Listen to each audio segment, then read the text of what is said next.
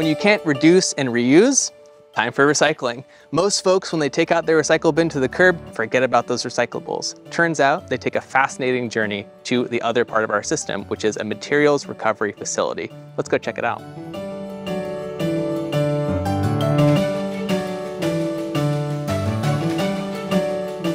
We're here at Garton Services to learn about how recycling is processed with one of our main partners here in Marion County.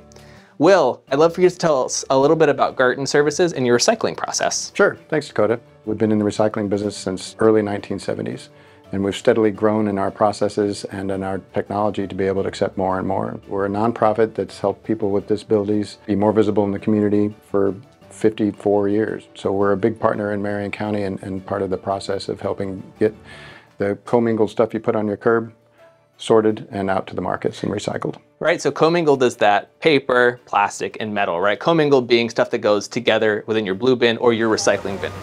When a garbage truck or a trailer gets here, what happens to those recyclables that are in the back? Well, they get dumped on a huge floor out there. We have a big warehouse with lots of machinery. Then a big loader scoops it up, puts it into a bin, and it goes up a conveyor belt, and then people sort out in the first stage what should not be in there. Big chunks of metal, bowling balls, shoes, large pieces of plastic, wire, car parts, chainsaws.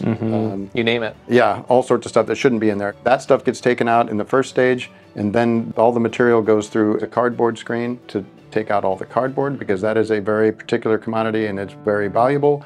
And then the material falls through and goes through another screen to get the paper out. At the end of the line are all the containers, like your water bottles and your detergent bottles and your milk jugs. Those get sorted out separately, and your aluminum and metal cans. And so you said something like commodity there. Does that mean that every material has a price? It's almost like there's a market for these recyclables that we thought were trash, but they have value afterwards, right? After we throw them out.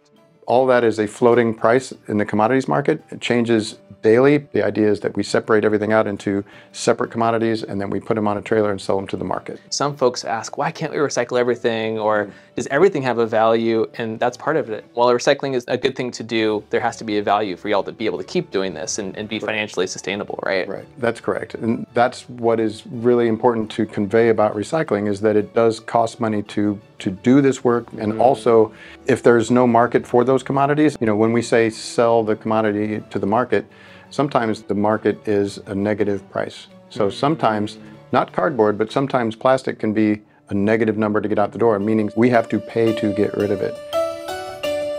Stay tuned for the rest of our video series to learn more about the waste that you do generate and opportunities for recycling. If you want to learn more about what's recyclable in Marion County and our region, you can check out mcrecycles.net, or to take it a step further, get engaged in community and take our free Marion Resources Movement training to learn more about waste prevention, recycling, and supporting the community in their efforts towards being more sustainable.